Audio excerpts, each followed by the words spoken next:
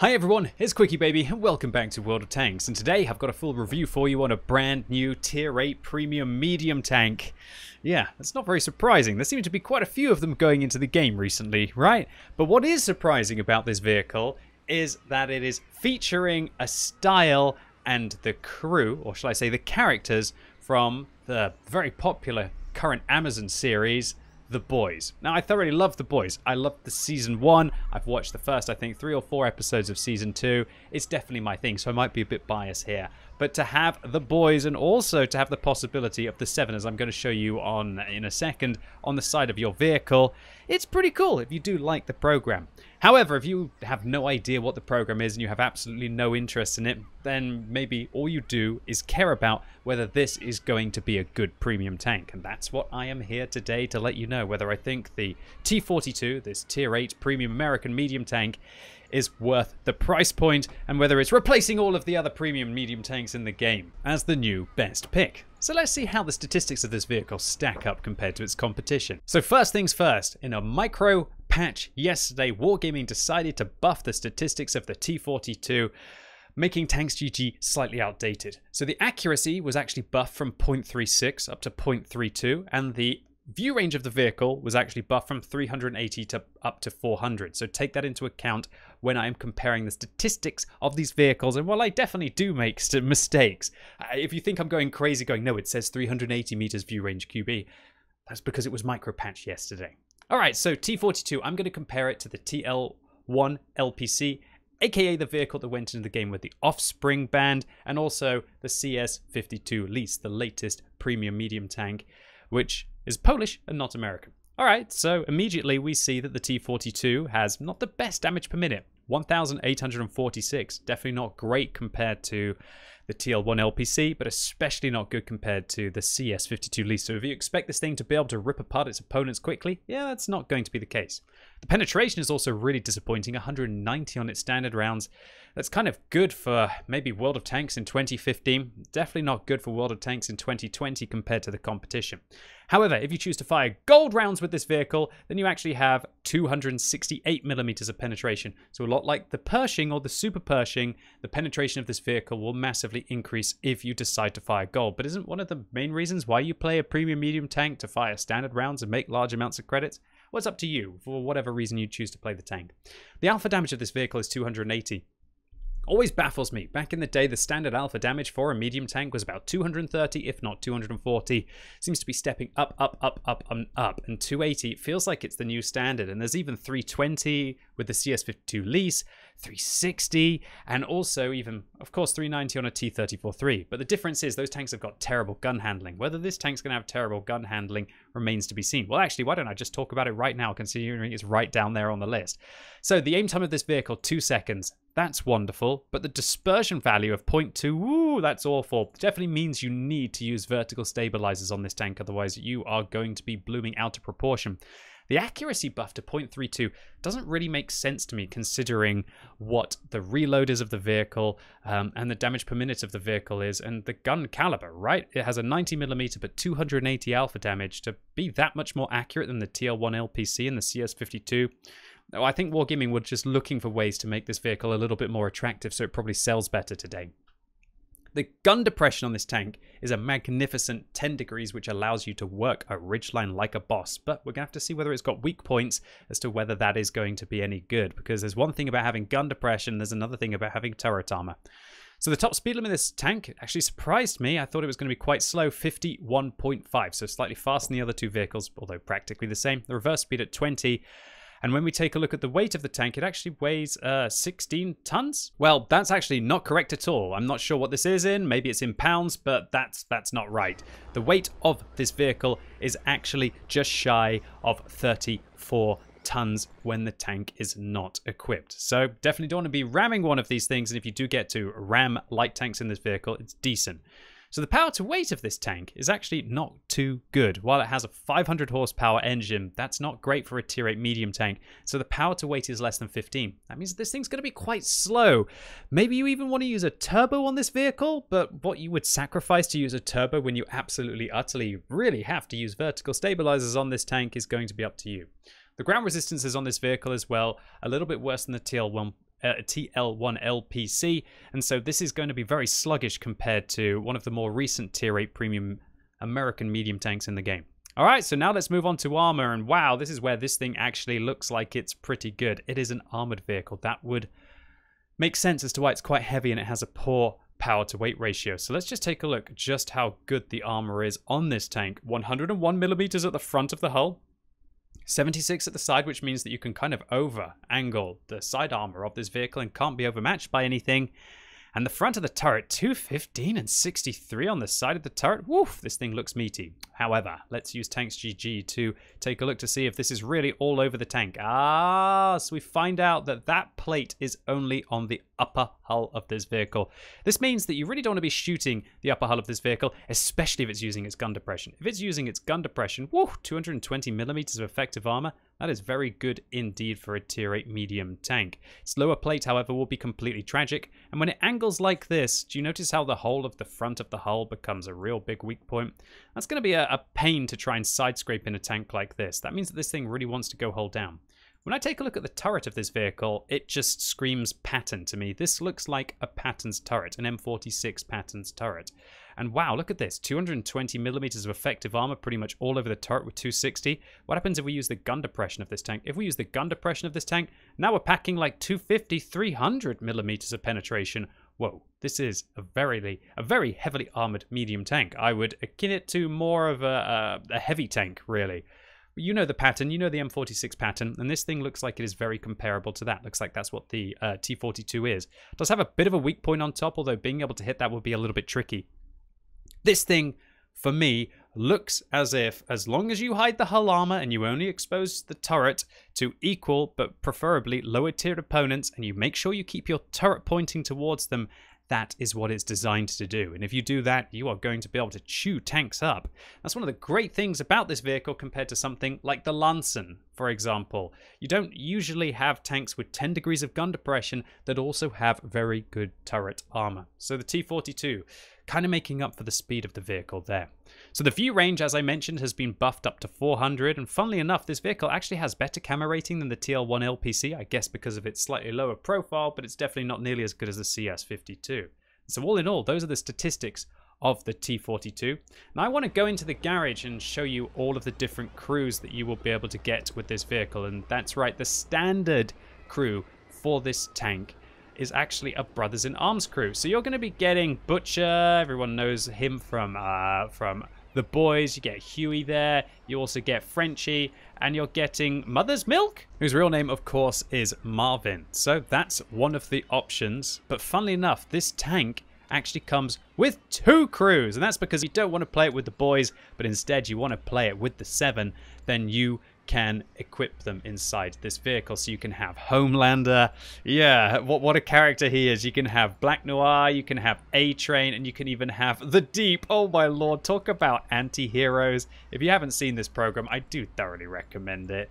I'm not going to spoil anything, but these two especially, they're pretty out there, let's just say it that way, especially in Season 2. And no, I'd just like to clarify today, my hair is not a Homelander cosplay. That's quite worrying, considering what an evil son of a gun he is. Maybe it's time for a change. So inside the standard package for this vehicle, it comes with actually 3 different skins. One is a 3D skin that you see on the vehicle now called the Big Ride. If I remove it, you can also, if you absolutely hate all of this, the boys' junk, and all you want is the vehicle, and you want to paint it in whatever way you can, then you can remove the style, and the T42 will look like this. So if you want to play everything historical, and you want to make World of Tanks look like good old World of Tanks like it used to, you can still do that.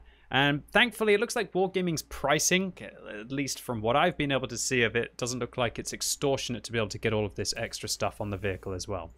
So, yes, the Big Ride. This is the 3D style that you'll have on the tank, and if you are a fan of the series, you'll be able to pick up, lots of little extra things on the tank. If, however, you want to have, well, in addition to this, you actually get 2 styles which you can use on all vehicles. So why don't I go and put them on the mouse? You also get the boys outfit, and you also get another special style for the 7 outfit as well. So here you go. Here is the boys style. And let's be honest, everything looks good on the mouse, right? So we've got Butcher on the front. Does look a little bit weird that some of the characters are just flat up flat out upside down. But if you're going to look at it from at least the left side of the vehicle, yeah, I think it's a pretty fetching skin, at least for a 2D style that you could put on.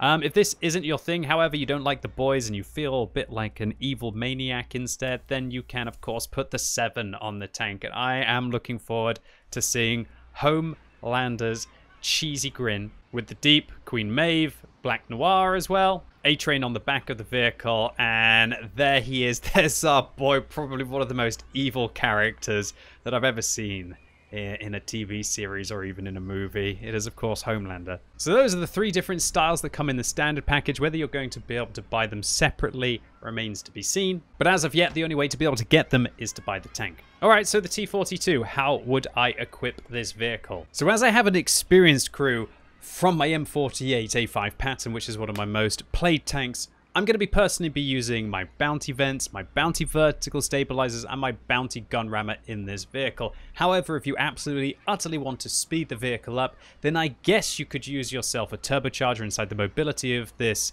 tank. But then what are you going to do? Drop the vents? Drop the vert stabs? This vehicle doesn't have the best gun handling, so you're probably going to have pretty horrific dispersion if you choose to drop the vertical stabilizers on this tank. For a free-to-play player out there, I would thoroughly recommend using coated optics instead of the vents on this vehicle with vertical stabilizers and a gun rammer if you don't have any bond equipment, you don't have a good crew, and you're not willing to use premium consumables. One thing that I just noticed that is slightly annoying about this vehicle is the commander is actually the radio operator. So if you want to use your M48 crew inside the T42, that means that you're going to probably have situational awareness wasted on your loader. And this is kind of annoying because the only other American medium tanks where the commander is also the radio operator is the T69. Not really sure if people have the best crews inside that tank. And also the TL1 LPC. So I'm actually going to be taking my Dexter Holland commander and putting them inside my T42. But I expect for all of the role players out there who want to be either using Butcher or alternatively using Homelander as the commander inside this tank, it won't take you too long as they actually come with a 0 skill perk to be able to get them up to speed. But you know what? I think that's quite enough talking, and considering that this tank was just released with no NDA, today I'm going to be doing a live review on this vehicle. So I'm not going to be able to cherry pick my games. Let's take a look to see how we're going to be able to do in the T42 here. So what am I going to try and do with this American medium tank? Well, obviously, I've talked about how it's got a good turret. It doesn't have the best hull. I want to try and get on a ridgeline. I want to try and use that 10 degrees of gun depression. I want to try and use the accuracy that the vehicle has. I don't mind engaging from a ridgeline at decent distances in this tank, but also I won't really mind too much if I get to fight my opponents in close quarters combat as well. As long as I'm basically on a ridge line, I think it's pretty obvious as to what you should try and do with this vehicle.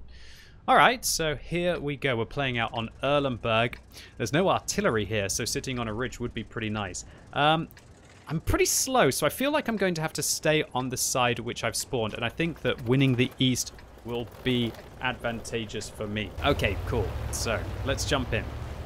Technical issues at the start of the battle. Let's hope that I'm not going to have any technical issues as we enter it. Hopefully it's going to be easy sailing for the T42. Alright, so immediately, first impressions. Yeah, it's definitely not the fastest tank that I've ever played in my life. This is not quick, Twitch. This is not quick. YouTube even. Goodness gracious, when I play live, I always think that I'm live streaming. This is not live. It is live, but it's not live. It's live, but I don't have the grace of being able to cherry pick my games. Oh my lord, how am I going to handle the pressure? I don't know. Well, the way that I'm going to handle the pressure is by hopefully getting up on this ridge. Goodness gracious, that's some really good dispersion and really good accuracy on this tank. And gun handling's pretty okay too. That's what vertical stabilizers will do in this tank. Now I have 460 meters view range, which will mean that I'll be able to spot anybody that I want at decent distances. I'm interested that I've got a load of heavy tanks above me. Well, actually only a 5100, which is kind of more of a pseudo medium heavy. I'm going to try and get some cross shots here. I'm really worried about getting spot by all the tank destroyers, considering how bad my my hull is, but oof, that's a big hit. Oh, I got spotted. Oh god, look at those TDs. No, goodness gracious. How many scorpions were there? I got shot by 2, killed 1. Okay, well, yeah, so what did we find out about this tank there? It doesn't really take shots in the side. Oh god, look at that. The big ride has become the bide, apparently. Just bide. The bide. Alright, I'll go with it. So that didn't work out at all. I didn't expect to get spotted so easily there as I pulled back around the corner, but the problem is that there's just all manner of scorpions doing cheeky stuff. Alright, so accuracy there. Surprising that it didn't manage to go, and I would have loved to have hit that fellow. Would have been absolutely lovely. I think he's going to come into that bush. He's like waiting to not get spotted.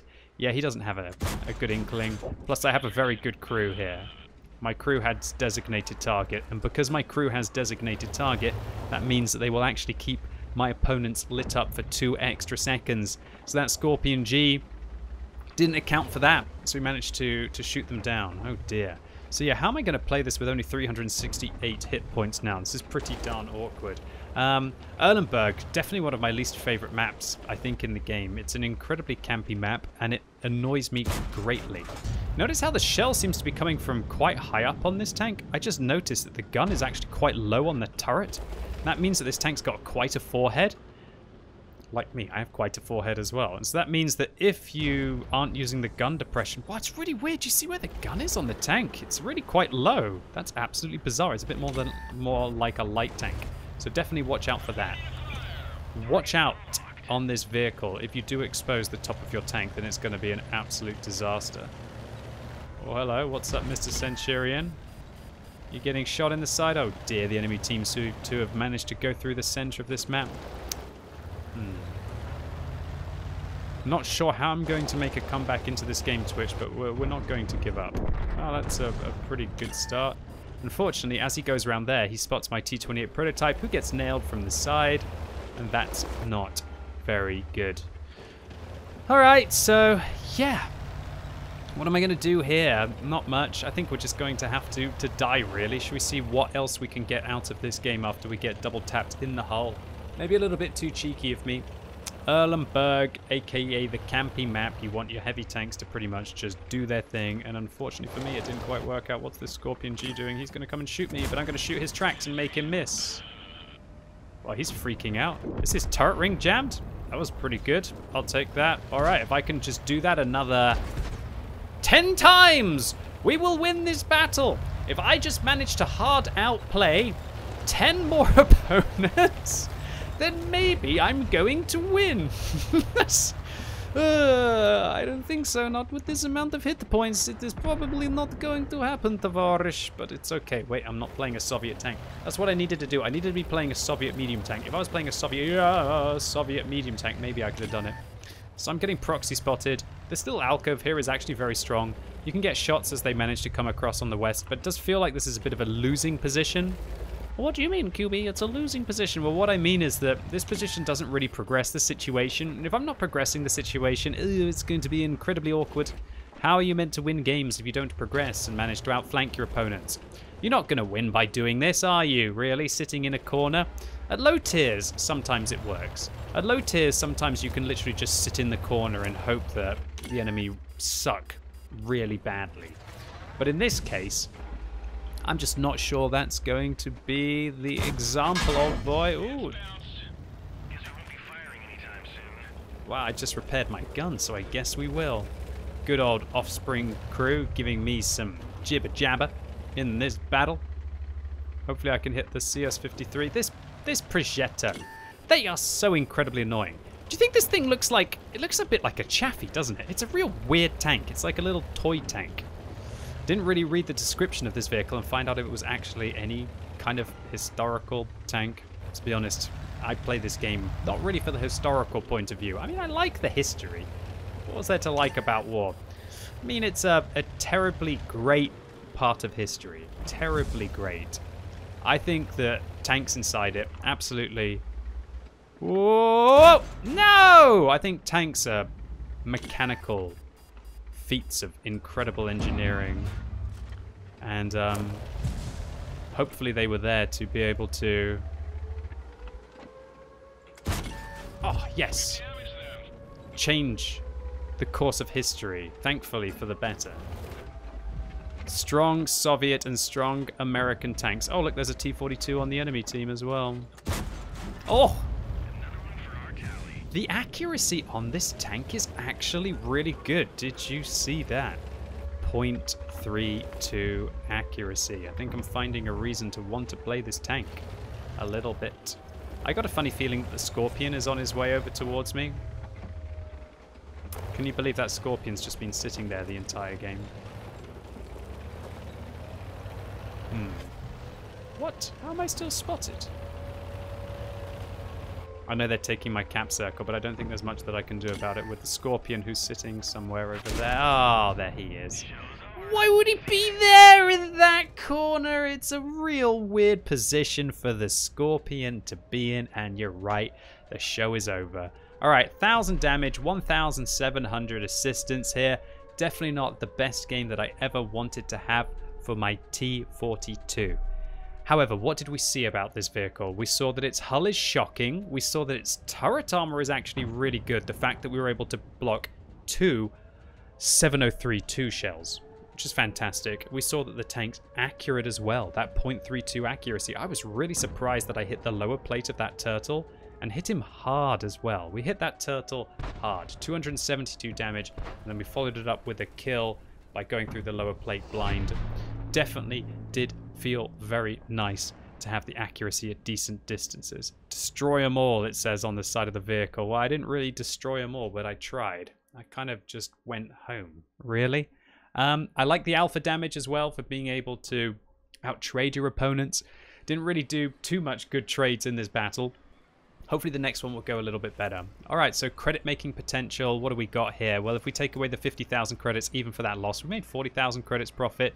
Not too shabby, although I did use some premium consumables in the battle, so we also have to take that into account. So yeah, definitely not my finest game, even though I finished top on experience, with 3,000 combined. It's not a bad start for this tank, definitely not the one that I wanted. But hopefully you're all enjoying this live review here, so you see the games that are pretty awful as well as the games that are good as well. I cherry pick my best games for YouTube. I'm not going to hide it. Although I try to not present the vehicles in a cherry picked form. I will like I did for my Centurion Action 10 review, which I think was like a week ago now, right? Even though I had 2 incredibly good games in the vehicle, did I try to present it like, oh, it's the best medium tank ever? No, not really. That's usually when I have like a good game in the tank and the vehicle showing up in the meta and all of the win ratio. Anyway, I'm getting distracted. Let's focus on the T42. What shall I do here? Well, I actually really like the southern flank. However, I think, considering that I have such good gun depression and such good turret armor, I'm actually going to go to the north here. I think that the south would be really good for me, but I feel a little bit too slow to be able to get there. So instead of going towards the south, I'm actually going to venture towards the north. I'm going to aim my turret towards the side here to see if we can get the early shot in. Hopefully I can get one of these heavy tanks out in the open. That would be absolutely delicious. Don't want to get shot in the side, but they haven't quite made it in yet. There's an ELC even there. I'm going to shoot him. And where's this ELC going? Well, I'm not the fastest of tanks, but I'm definitely not the slowest vehicle. That was close. No cigar, though. What's this SU trying to do? Should I swing across? Who should I go for right now? It's a tricky one. Oh, what a shot. 300 damage. You want another one? I can't. Alright, let's go and hunt this SU. Do I think any other TDs will be out there? Oh, goodness gracious, that's a scary tank to have there. I like this tank for tracking, Twitch. YouTube! I'm on YouTube! I'm not on Twitch! Just because I'm live doesn't mean that I'm not on YouTube, you terrible, absolute muppet of a content creator. Get it together, QuickyBaby. Talk about getting it together. That T20 just absolutely smashed my fuel tanks. Okay, cool. Let's make our way through to the side. IS-6 chilling in the center. I should be able to obliterate this T20. I've got higher alpha damage. I've got a better rate of fire, or the same rate of fire for higher alpha, and I got better turret armor. I think he'll be running away from me. He is. Okay, T20, you like to mess with me. I like to mess with you as well. How about this? You mess with me, I'll mess with you. You want some more? I'll give it to you, especially my arty will.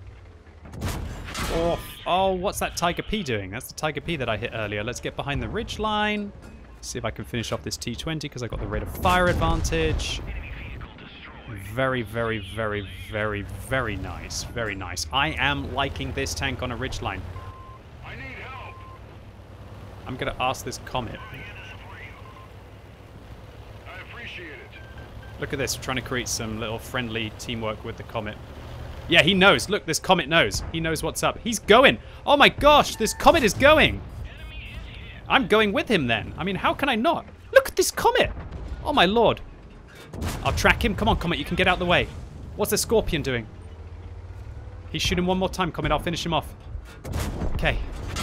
Off, off, off. Damage taken. Oh, huge amounts of damage. What an IS-6 Black Edition just put a high explosive round in through the side of my tank. Who fires HE with an IS-6?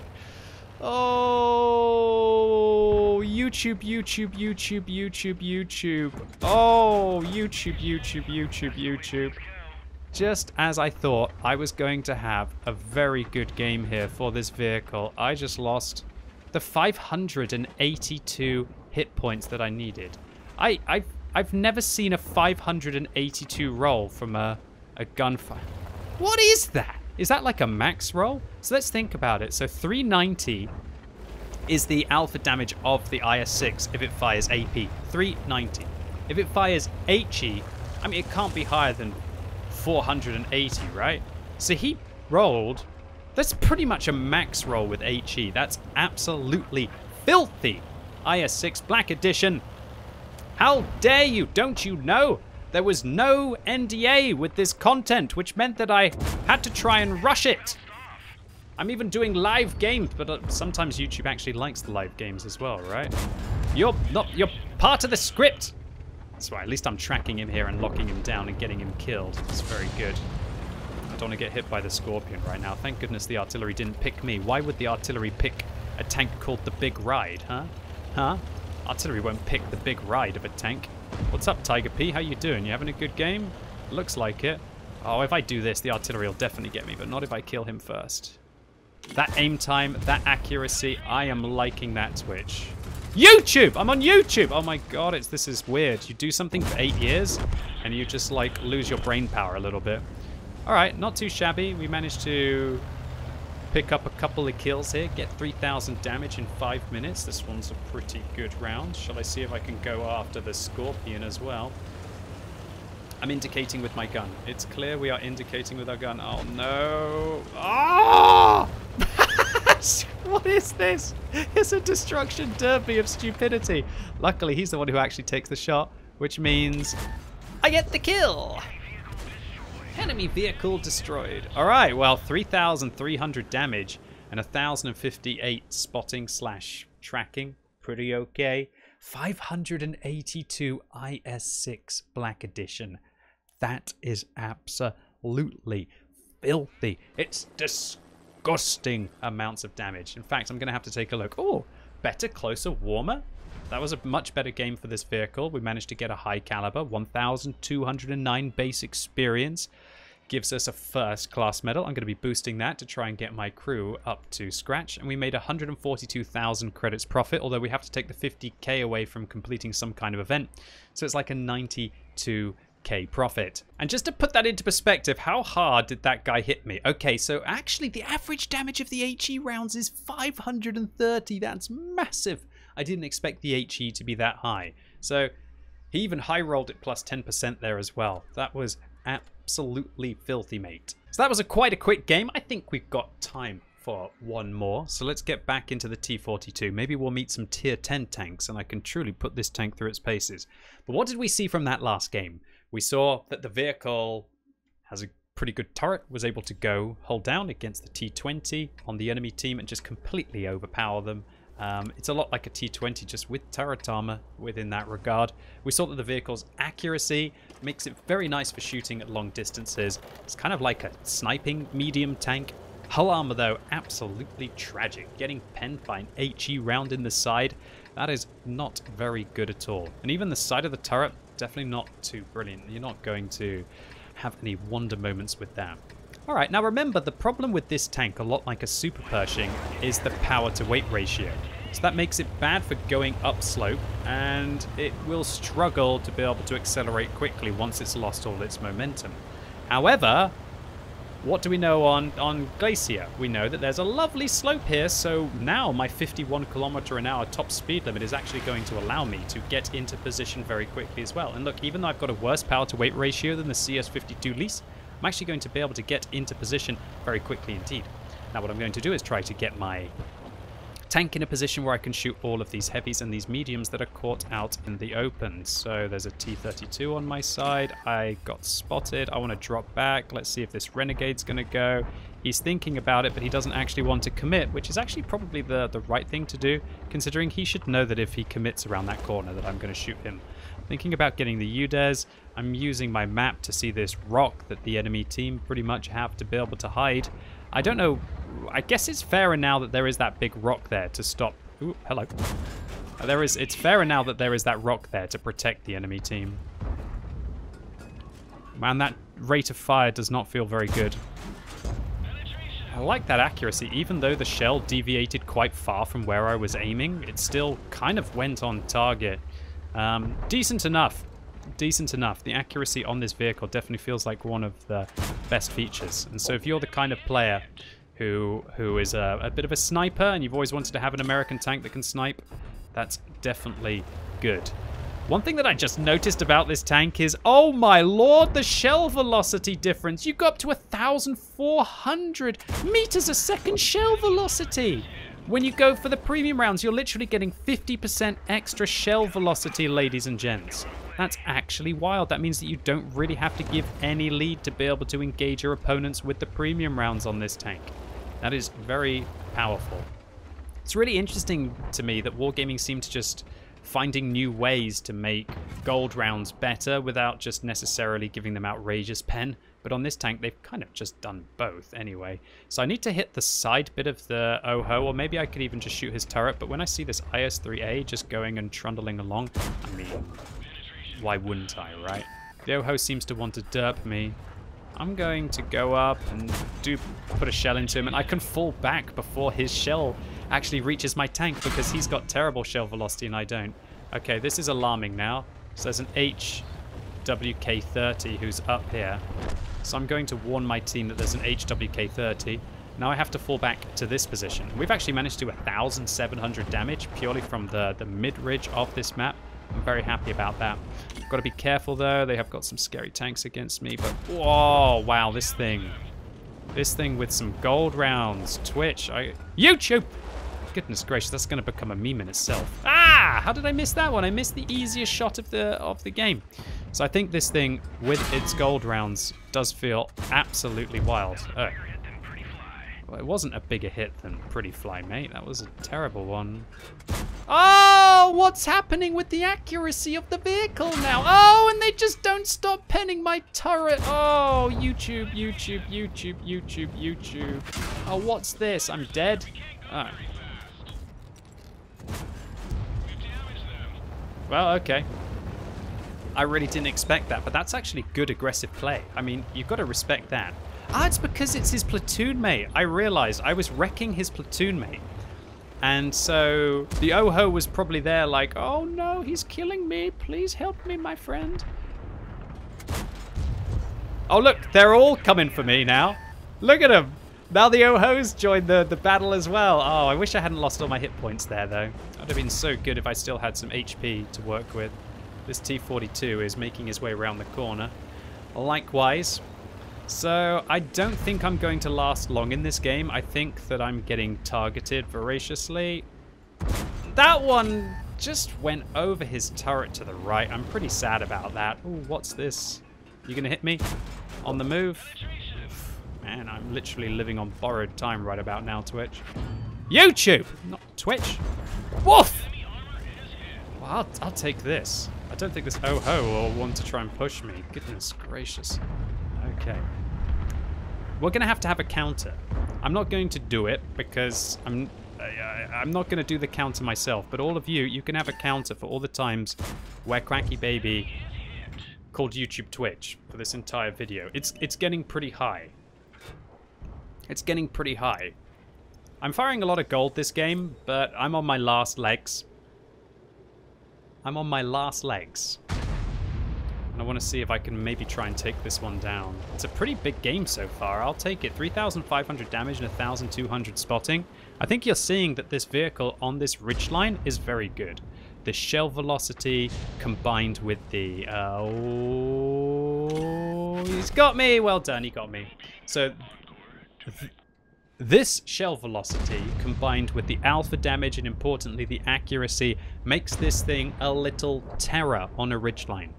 The only thing that truly holds the vehicle back will be the damage per minute. The damage per minute is very lackluster if you want to try and get out those big damage games. But all in all, I'm very happy that we were able to do between 4,000 to nearly 5,000 combined here. Nearly 5,000 combined. Maybe if we hit one of those blind shots, we would have been able to do it in our third game in this tank. And I think I'm going to be able to finish on top of experience in each of the 3 games that I played here. So that's not too bad. Bad QuickyBaby, what are you doing? These were meant to be the games which I don't cherry pick. In fact, I'm quite happy with all 3 of these games that I played. One thing that I wasn't happy about, however, is when the armor on this tank just started to not work. Did anyone notice that? When that UDES put 2 rounds through my turret. So this vehicle, it definitely has limitations. Do not expect the T42 to be able to take turret hit after turret hit after turret hit. And even though I was using some of my gun depression there against the UDES, I mean, all he has to do is just roll slightly high or just roll a 50-50 and it's pretty much going to be going through my turret. So you've got to watch out for that in this vehicle.